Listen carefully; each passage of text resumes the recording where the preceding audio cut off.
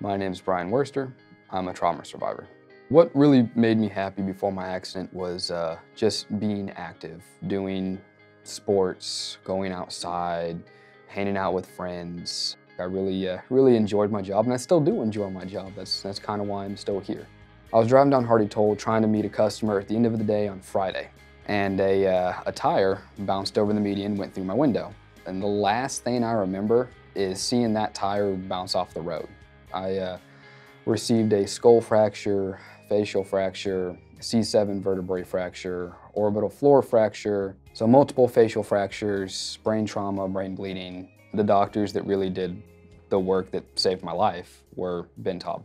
They took me specifically to Ben Taub because they had the best trauma surgeons around. Now, my accident happened in Hardy Toll and there was a closer hospital, but the EMTs, wisely so, elected to take me to Ben Taub because they recognized what care I would need. The mess that they had when I came in and what they made of it, they're very, very good doctors. But their personalities also made the stay enjoyable. There was one day, I think it was a Thursday, they brought in a bunch of dogs. And it was kind of a bummer of a day for me initially. And I'm just sitting in the bed and all of a sudden they open up the door and they bring in like 4 puppies. And they said, "Do you mind if you have a visit from these dogs?" I said, "Absolutely not, I love dogs." They probably cycled in 7 or 8 dogs throughout that whole day. And it was just awesome, it was incredible. So the single most memorable moment was probably those, I guess, companion dogs or whatever they call them. I've kind of learned that there's not an obstacle that I can't get over.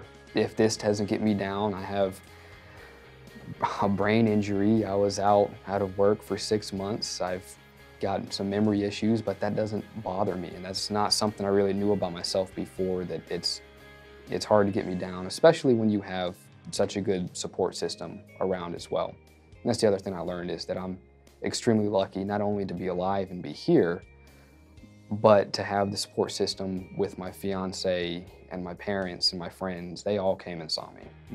And they're still helping me.